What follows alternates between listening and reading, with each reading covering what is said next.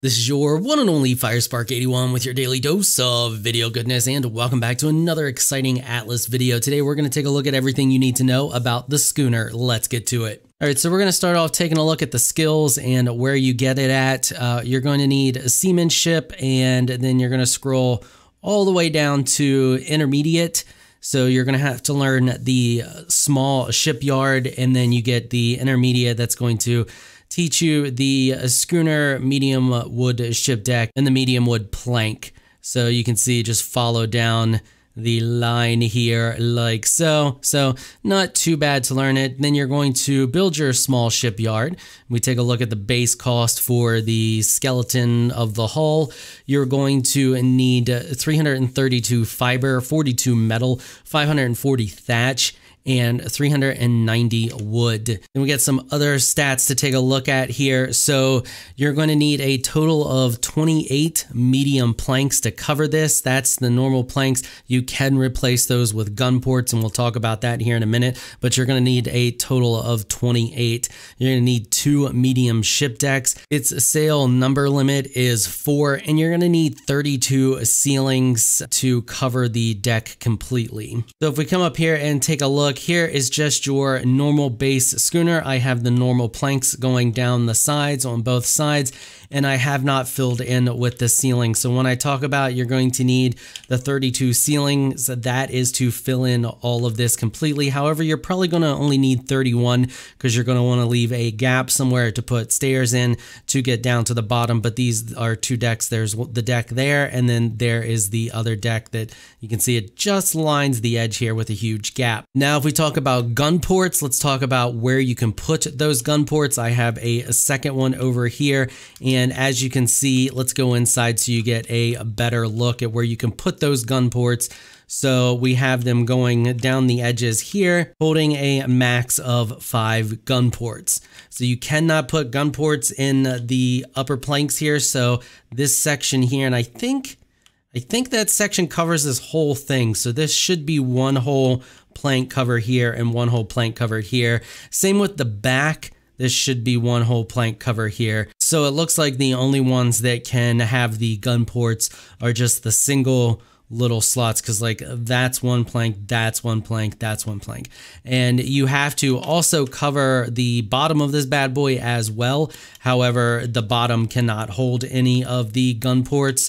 So you have to go down here and place planks all along the base here as well. And you can see that none of those can hold the gun ports. If I try to snap them in there, they don't snap to any of the section down at the bottom. That's because the base of this, the deck that you put on the bottom, does not allow you to get into the very bottom of your ship like a lot of the other ones do. It actually caps off your ship and doesn't allow you to get below there, but it's so low that you wouldn't actually be able to get down below there anyway. You may actually be able to leave this off. I've never actually tried, and just put the top one on and complete your ship and run it that way, but having this allows so much more benefit. I don't know why you would do that. Okay, and with that being said, let's fill in the top section here and let's talk about sails. So I'm just going to fill this in real quick with a bunch of ceilings so that we can snap some sails and talk about how many sails you can put on here, what configuration you can put them on, and all of that good stuff. All right, so as stated, your sail unit count is 4, as you can see here. That allows for a lot of different options, but we're gonna talk about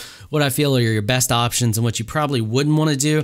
So as you can see here, we can place pretty much any of these sails on this ship. So this is a small, this is a medium, and then we can even put a large on here.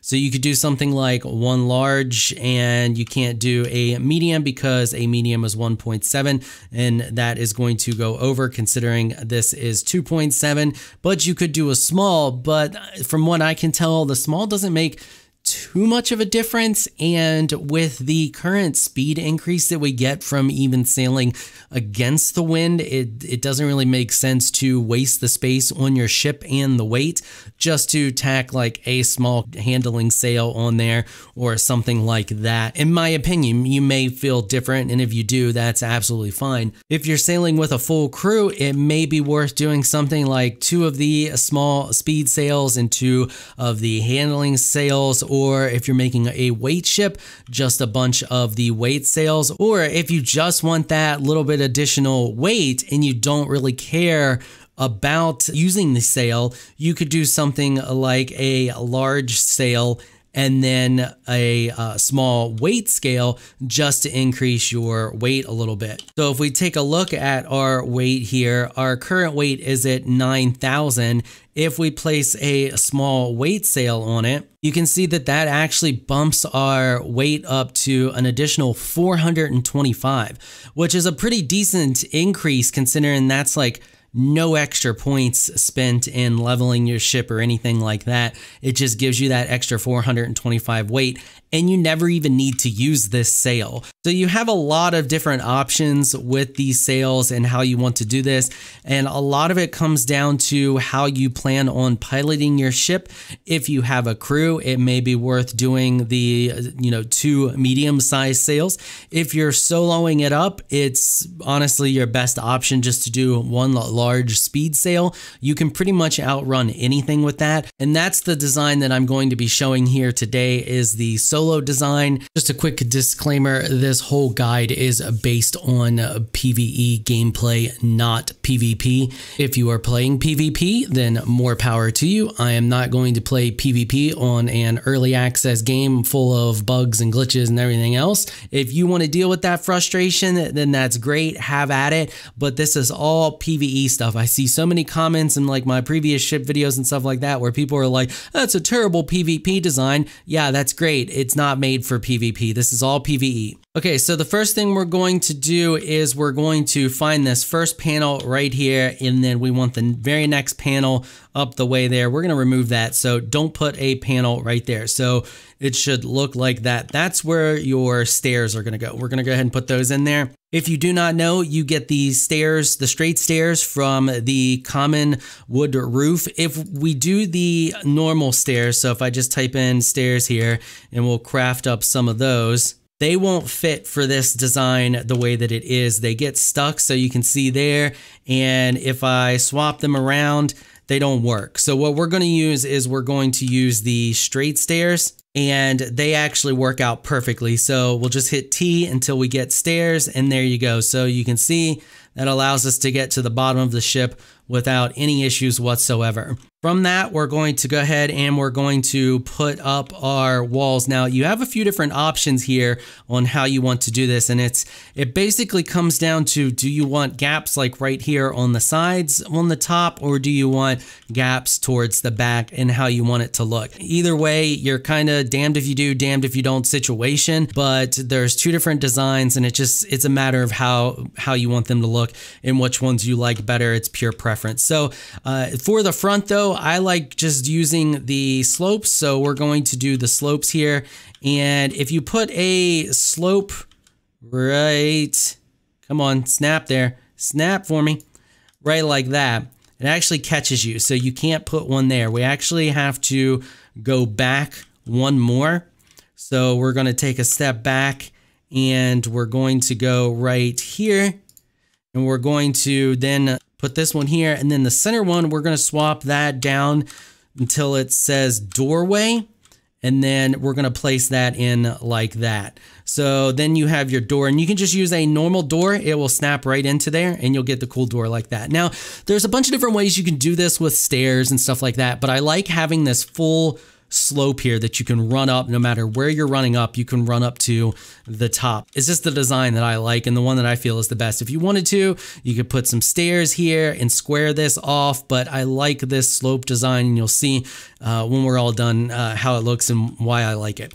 Okay, so now your next option is to take the ceilings and you're going to place them across like so, and then you can take them all the way back until you get to this section here. You can see we can no longer place them. But if I change those to the triangle pieces, you can then place them like so, till you get this situation here. Now, you can't really fall down in here. You can like a little bit, but you don't because you catch. So you can't fall all the way down. I mean, You may be able to glitch the game and get it, but I can't do it just from like kind of moving around. You just kind of get stuck there and you can't really fall down. So if we come in here, then we can place our walls on the inside. We're just going to go like this, and then you don't really need one right there. For those, you want to use the angled ones, and then you can just place your walls across the back like that. And then for those there, we're just going to hit T until we get to the, is that the one we want there? Yeah, I think that's the one we want. So then we're just going to get it there, and then we'll hit Q until we get it to the right spot. And then we can do the same thing over here. And then you end up with that. And that's the design there for the main part. You got it all squared off. You got your nice top part here. You can put railing across the top or however you want. Now the other option you have, and we can go ahead and get rid of these. And then we're going to get rid of the second row here as well. And then I'm also going to delete the wall pieces down below here. So with this design, you're going to build one row of the square across like you see here, and you want to go ahead and build the slopes like we've already done and basically get to the point where we're at right here. You can see the design that I just made there. Then once you have that, you're going to go to your ceiling pieces. You're going to transform those till you get to the triangles, and then you're going to place triangles all the way across like so. Now you can't place them here. I know it's stupid, and I told you you're going to end up with a gap no matter what you do, and that's the situation here. And then you're going to continue to place the triangle pieces like so, and place them all the way across like that. And then you end up with these gaps like you see here. Now the downside to these gaps is you can actually fall into these gaps as you see there, but we're going to build some wall and keep that, and some railing and keep that from happening. So then the next thing we want to do is we want to place our wall, and you get the wall angles as you see there. So you get a nice little rounded room. And then you get this situation here. So you lose a little bit of space there in the corners, but I actually like this design better. But once again, this whole thing that I'm showing you here is completely up to you, and it's all personal preference. Neither one is better than the other. Now what we can do is we can go over here, pick our wall, and then we can hit T until we get to railing. And then we can place the railing across like that. And that'll just keep people from falling down the gap there, because if you do have crew on here and you got some derps or whatever, or maybe you just derp out like FireSpark does all the time and you fall down in between there, you're going to get stuck and you're going to have to disassemble one of your walls in order to get out. So the railing just keeps that from happening. Now, another cool thing about this design, if you are using this, if you do want to make it like a warship or something like that, you can actually remove this railing here.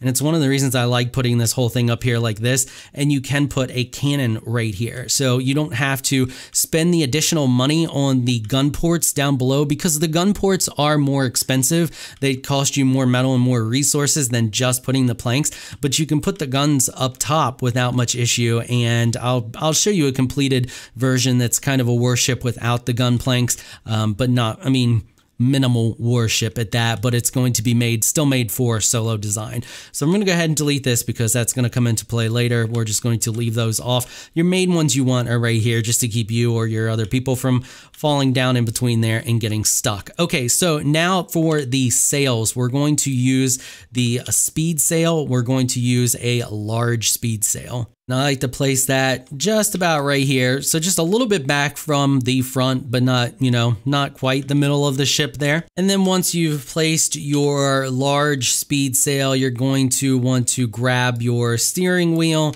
So we'll grab that, and I like to line it right up with the middle. And you can do that by following that line right there. You can see that line is your middle line. So we'll just follow that line right there, put the red arrow with it the best we can, line it up, and then I just move forward until we smash it up against the sails. Take just a little step back, and there you go. Now you can easily man the sails, and you can look down, and you can also man your steering wheel. So this leaves us a ton of room on the top deck, a ton of room, because down below we have a ton of room as well that we can put pretty much anything else we want in. And this is where all of our crafting stations and the bed and all of that stuff are going to go. And then up here we can put a little bit of extra storage and stuff. So let's talk about decking checking out the rest of the ship, and then we'll talk about converting it over to a warship. All right, so with this design, you should be able to access pretty much all parts of your hull, and I like to keep it that way. So if you see, we can come down here, we can access all of these parts, even the parts you think that they're blocked off up here, they're not really, because you can access them from down below. So we can get to all of the different sides of our ship, and we can access all the way around from down below. And I like to keep it like that. So that's the main theme that we're going to go for here.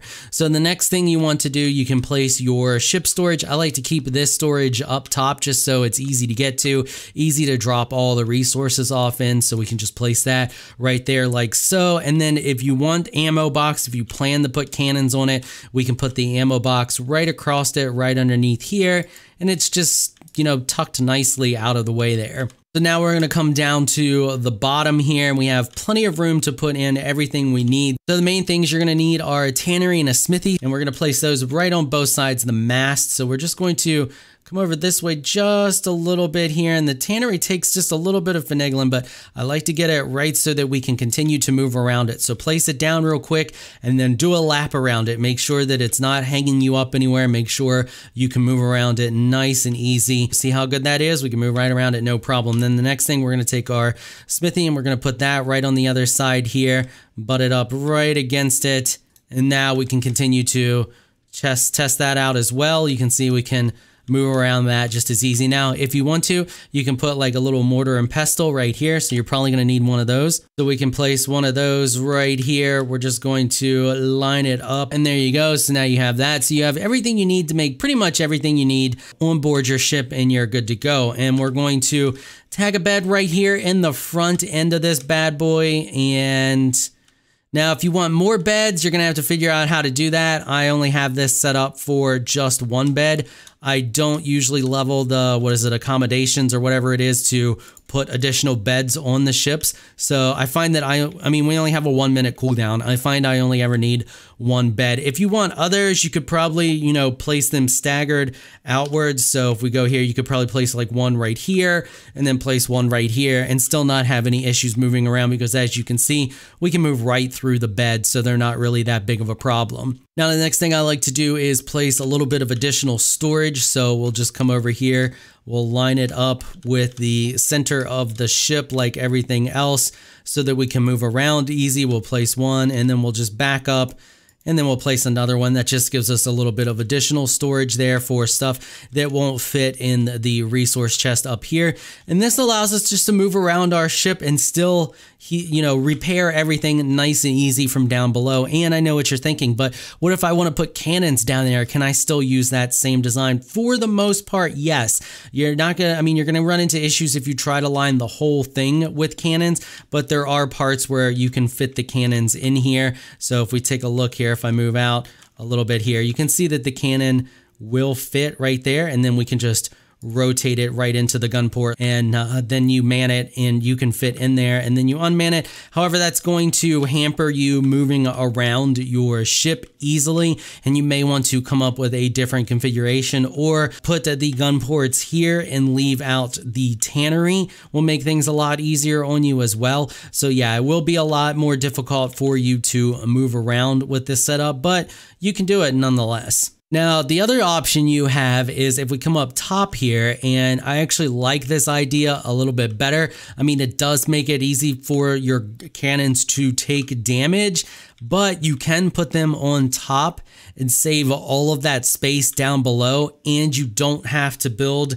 the gun ports. So if we take a look here, put a cannon there, we can put a cannon there, and then we can come down here and we can put cannons all over the deck. And as you can see, with the cannons on the deck, it doesn't hinder you at all from moving around. We can still move around really easy, and we continue to keep all of this stuff down below. So we're essentially a fully mobile base because we have all the crafting stuff that we need, plenty of resource storage. And you can see without any resources, with just the stuff that we have on board, I mean, we're only at 1,875 weight. So we're barely scratching the surface of our total weight count there. And I mean, we haven't even put any points in to level up weight or anything like that. And also something you can do with the cannons on top that you can't do with the cannons on the bottom is you can put 2 on the back. So if you are being chased, you can fire behind you continuously or drop the explosive barrels behind you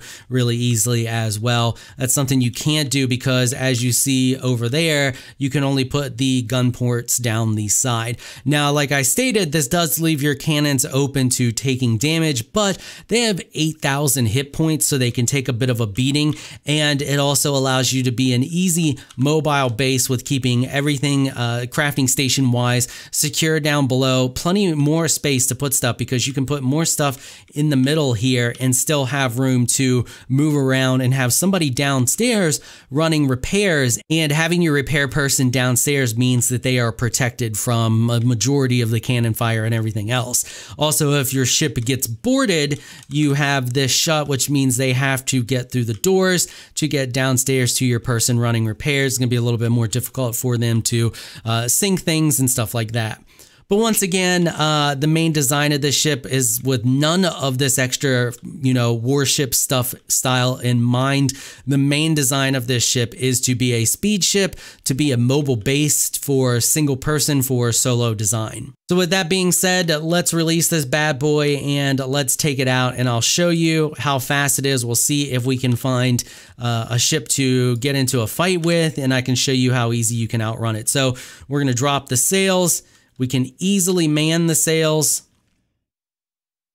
Just by hitting E, we can drop down. We don't even have to take our eyes off anything. We can just immediately change the sails to whatever they need to be. So now we can swap them to the back. We can go back to controlling our ship. It's a super easy, super effective design having this just the one large sail. As you can see, this ship is very fast. I'm actually getting some frame lag because of how fast this ship is with this large sail, especially when you're catching the wind. Okay, so we're going to try to get into a fight here. We'll see if we can get this guy to pay attention to us. And I will show you how easy it is to actually outrun them. I mean, even without catching the wind, the ship still has the 30% speed because sailing is extremely broken right now. This may be different in the future. Keep that in mind. There's a lot of people petitioning to remove that 30% increase in move speed, but we're going to see if we can grab a hold of a little bit of wind here. All right, so we got a bunch of ghost ships around here. Let's go ahead and correct our sails, and we're just going to pull around here. We should catch the wind as we're sailing past this guy. Should be in our favor. There we go. We got it now, and we are booking it. We are moving very fast. I mean, look how fast this thing moves when it has the wind in its favor. Like, it's crazy. I'm going to sail right past this guy before he even realizes what's going on and be out of range before he can even do anything about it. All right, as you can see, we've drawn aggro. We got the health bar. He does recognize that we are a threat. Now, as we're sailing past, if people were on, they could be manning all those cannons on the back, firing all over him, but we're long gone. He's done. He's already dropped aggro. You can see we don't see the health bar anymore. He doesn't really care. We're booking it. We've completely outrun him. All right, so I think this one here is a bit more of a threat. Let's sail into this one. We're going to lose the wind here, but I'm just going to see if I can get its attention, and then I'm going to catch the wind again and attempt to outrun it. Okay, here we go. The health bar just popped up, so it's aggroed to us. And we don't have full wind yet. I'm going to sail in front of it. I'm going to kind of go a little slow here. Okay, so he is shooting at us. So let's turn, catch the wind again. He missed us. He's still firing. We're moving so fast. I'm lagging a little bit here, and we're gone. We're long gone. He can't catch us. So one large speed sail, definitely speedy, definitely going to get you to where you need to go. And you really, unless you're playing PvP or you're looking for a fight or you're looking to make a warship, you really don't even need the cannons on here. You can use this as a mobile base. You can do stuff like level the weight on this thing, and we're going to talk about that now that we got a few levels here. We're going to go back to dock and we're going to talk about leveling it up, and I'm going to show you how much weight you get per level and all that stuff. One thing I do want to show you is the difference in move speed before we get back here to the dock when you're a heavyweight and when you're not heavyweight. So I'm going to remove creative from myself right now. You can see the weight on the ship jumped up. And you can also notice that we took a bit of a slower speed there. We dropped down in speed. It was noticeable. All right, so let me swap back and I'll show you the difference. So I swap back. Look at how much speed we picked. I wish we had a speedometer so it could actually like show you, but you can see the little bit of difference there. I don't know why I'm getting such frame rate lag, but we're going to get this guy. He's going to notice us. I'm going to get him to chase us. I'm going to drop out of creative here. And so hopefully you can see the difference. So all right, let's drop out of creative now. So you can see that he's able to pace us a little bit easier. He's firing at us. And if you're this heavy weight, now we have the weight almost maxed out, so keep that in mind. I'm sorry for the frame rate lag. I'm not sure why that's happening, but you can see that we're still able to outrun him, but not nearly as fast as when we have very little weight. I mean, look at that difference. So I just wanted to make you aware of that. Now, I mean, your chances of being that heavyweight could be slim. I don't know. You may run into that situation if you're using this for a weight ship to, traverse with a lot of resources, but just wanted to make you aware. Also, this is how fast you move catching the wind at 50% sails. So you can see there, we still got some decent speed, and that's at 50% sails, actually catching the wind. Okay, so now that we're back here and docked, let's take a look at putting points and stuff and how much you get. So if we put a point in weight, we're going to get 80 weight per point. In sturdiness, we're going to get 2.5% per point of sturdiness. You only get 0.5 for accommodations and 0.5 for crew. Now, keep in mind that 80 weight as opposed to putting on a small weight sail is a big difference in total weight count. But as you can see with this current design here, we are unable to do that because this is getting in our way. So we would almost have to remove all of this. Now, if we come down here to the front and we put this as far as we can in the front, that's going to leave us a lot more room, and then we can move back. We should be able to place it. There you go. So it's going to be in your way just a little bit from the center here from running in the doors, but that's a definite option. And then you can do pretty much everything the exact same design. So we can grab our steering wheel and we can still put that right in front of the ship. We're just going to be, or in front of the sail. We're just going to be much further to the front when driving this thing, but you get a nice additional weight increase. If you take a look at our weight now, I mean, we still only get 80 per, but that 80 per you get if you're going to put those points into weight is going to be on top of the 425 you get for just having this small weight sail on here. And you could swap these around if you wanted to as well. So you could do something like this where you have this more centered in the ship and then you just jam that little weight sail up towards the front because, you know, it's a little weight sail. You're not really using it for anything. You don't really need it except for the weight. And now you can easily pop off of the steering wheel and then head back into the back of your ship. All right, so I have just a few more things to cover here before we wrap this up. So your planks on the side of your ship are going to have 5,100 health each. You are going to need wood, thatch, fibers, and metal in order to repair it. So keep that in mind because every ship below this where you only needed wood, thatch, and fiber to repair it, you need metal to repair the planks on this ship. So you're gonna need to make sure you have metal stored on board, preferably inside your ship resource box so that you don't have to carry it on your person and you can just run repairs without any issue. If we take a look at our main deck here, it has 40,000 HP, and if you do the large speed sail, you have 15,000 HP on that one, so it's pretty sturdy. And I think that pretty much covers everything there is to cover with this ship. If I left anything out or missed anything, or if you have anything to add to it, let me know in the comments. Let me know if you use the large speed sail, how it works out for you. And let me know if you use this as a warship. I personally don't. Once again, I play on PvE. But if you play on PvP, let me know if you use it as a warship and let me know what design you use. I'm sure there's plenty of other PvP players out there that would be interested in reading that comment. All right, and I think that's pretty much going to wrap it up for this episode. I want to give a big thank you to 𝐵�portal for sponsoring this episode and providing me with the server so I can show you all of this stuff and teach you all about the game. If you would like to get your own Atlas server, check out the link in the description to 𝐵�portal. It has a discount attached to it, and it helps support the channel. So there's that too. All right, that's going to wrap it up for this episode. If you like what you saw, consider hitting that sub button. I want to give a big thank you to my patrons for making this episode possible. You all are absolutely amazing people. If you would like to join my elite crew of Patreon supporters, please check out the link in the description below. If you enjoyed this video, please leave a comment down below and let me know what you thought. If you're shy, you don't like to comment, just hit that thumbs up button and show your support. Until next time, thanks for watching.